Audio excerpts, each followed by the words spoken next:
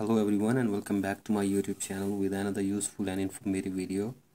So as in this video I'm going to show you how can you fix there is a billing problem with a previous purchase. So if you are facing this problem on your Apple ID in your payment method and you are unable to install or download apps in your device, or you are unable to use your payment method, here I will show you how can you fix it. So as here I will give you some possible solutions that can help you to fix this problem. So the very first solution is that simply go back to your home screen and open up your settings in your device. So I simply open the settings in your device, and from here open up your profile, and from here tap on sign in and security. So as from here simply tap on change password. So as enter your passcode for your iPhone,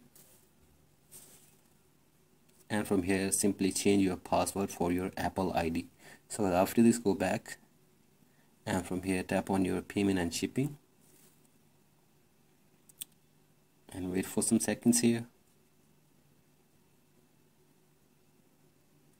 So as simply enter your password for your Apple ID here, and after this you have to simply change or re-add your payment method in your device.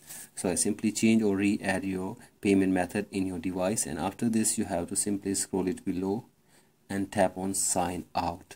So I simply sign out your Apple ID in your device after changing the password and the payment method in your device, and from here you have to simply sign out your Apple ID.